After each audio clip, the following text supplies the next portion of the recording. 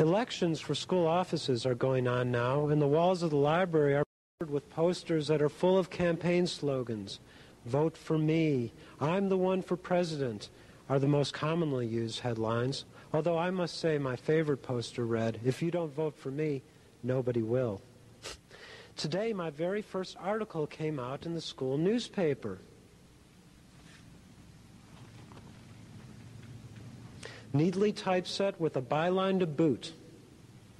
I received quite a bit of congratulations on it. I swear I was walking on air for hours. But then I came down to earth. You see, in the article I have a quote in which a candidate criticized the administration as being inefficient. After the story was printed, the candidate came up to me and said I had quoted her incorrectly and out of context. Oh well, that's showbiz.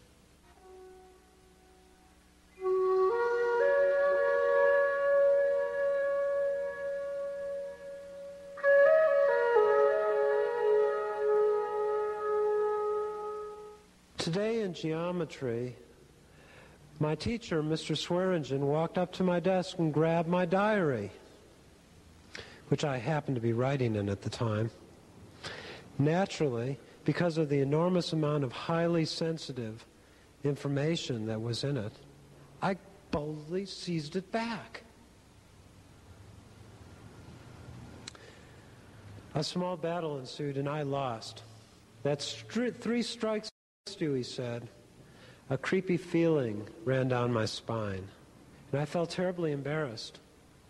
3 times before he had caught me in the act of writing in my journal and not paying attention to him. He said to me, I hate to see an A student getting C's in class because he does not want to pay attention to the work. And then he handed it back to me, unmolested. After he issued his warning, I felt proud that I had a teacher who was so concerned about my future. And I guess I'll try to devote more time to schoolwork when I'm in class, but listen. Here's a little gem I wrote today in math class when Mr. Swearingen wasn't looking. I live in a sailboat on the sea. The world is a lock, and I am its key. The wounds of my past I have learned to mend. Every city is my home. Every man is my friend.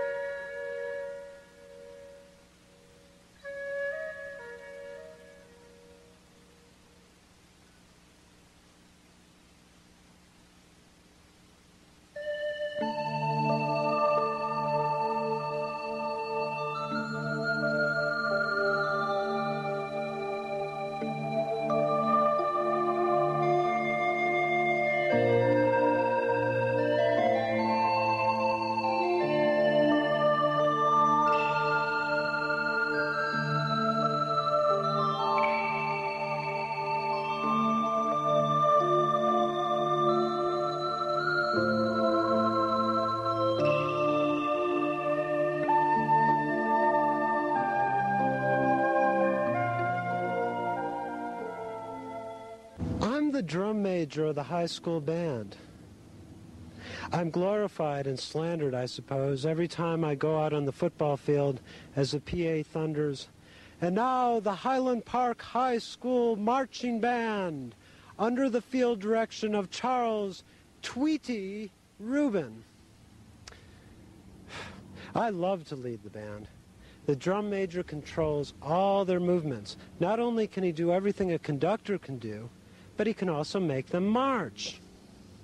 I love to get in front of a 56-piece band, raise my baton, blow my whistle 4 times, and conduct them through some spirited piece of music.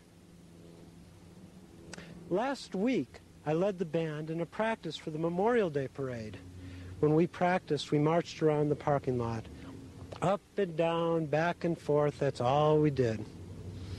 After a while, it got old.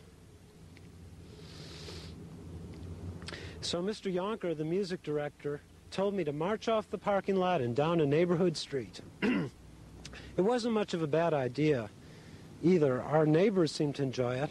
I'm sure they considered it odd to see 56 school kids marching around in civilian clothes playing Semper Fidelis and Washington Post. But I remembered the words of my teacher who said, if you are marching down a street and there is a crowd of people on it, play! So when I saw those 3 people lined in front of their homes with eager faces, I gave them what they wanted. As drum major, I always took it upon myself to politely ask the drum section to play their cadence slowly, so we unathletic types could keep up. It got so damn hot in those uniforms. But tradition always prevailed, and by the time we were done with the parade, we were marching at a sweltering pace. And there was nothing I could do about it. The drum section had usurped my power, leaving me no more than a defenseless puppet dictator.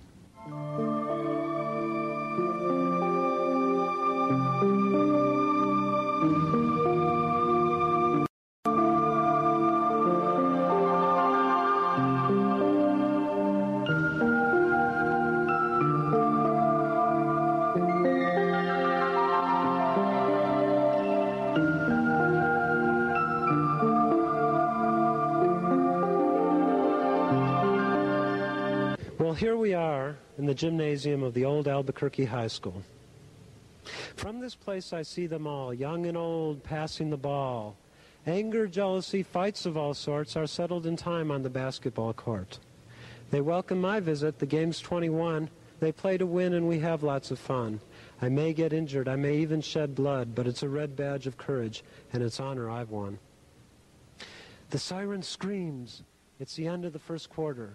The score is tied 12-12. 10 young men and 2 old men are running back and forth in the rectangle which is set before me. The 10 young men dribble a basketball from one court to the other. Each team tries to get their ball in the opponent's basket. 2 old men try to keep up with the boys and blow their whistle when a boy violates a rule of the game.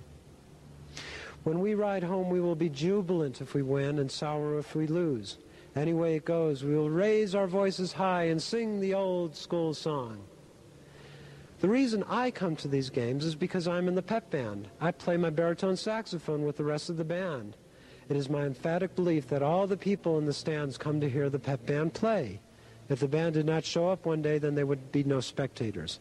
Here, allow me to demonstrate. I should say something about my gym teacher, Mr. Barker. Under his guidance, I set a school record, the only school record I have ever held in my life. I set a record in the frog stand. The frog stand is an exercise which involves holding the position of a frog before it leaps. Allow me to demonstrate. But take note, the record for the frog stand was 1 minute and 11 seconds. I went for 1 minute and 13 seconds before I collapsed. I will now demonstrate the frog stand.